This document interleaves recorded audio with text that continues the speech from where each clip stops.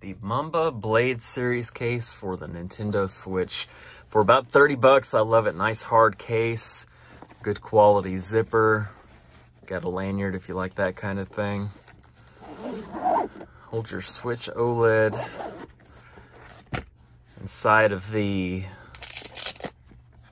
case pretty well when you have a Mumba Series blade case on here. It's their large capacity case. Usually I don't use the strap to hold it in, but you can for extra security. But usually I just leave it on top, fold these down, zip it up, and you're good to go. So I've got a USB-C charger in here that I use for when I'm on the go. I can plug it into my truck charger or whatever. And I think you can carry like 20 games in here. I have a lot of digital games, not so many regular games, but you can hold a lot in here if you really want to.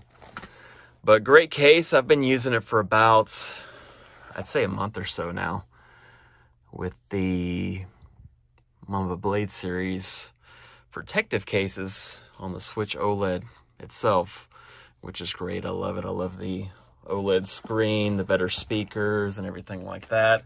I've had their other cases before too as well. I've had the black type case and then the regular clear TPU case. This one I like, but it doesn't fit in the Switch dock, so I'm not going to use that because it's a pain taking it off and on just to get into the dock. This one was okay. It was just the color version I didn't like or whatever, so I'm going to give this away to somebody probably locally.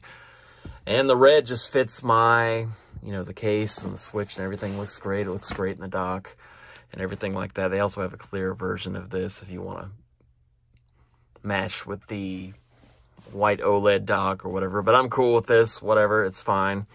Great case. I've bumped it a little bit and stuff like that. No problems, no damage, anything like that. And this case itself, I've dropped it. I've thrown it around my work truck and stuff like that. But great case. It's going to get a little dirty with use. As you can see, it already has a little bit. So if that's a problem for you, you might just want to go ahead and get the black version to hide all that. But I don't care. As long as it keeps the Switch OLED protected, I'm good. But yeah, check it out. Well, worth the 30 bucks. Maybe I'll throw a link in the description. We'll see. So check that out. Anyways, thanks for watching.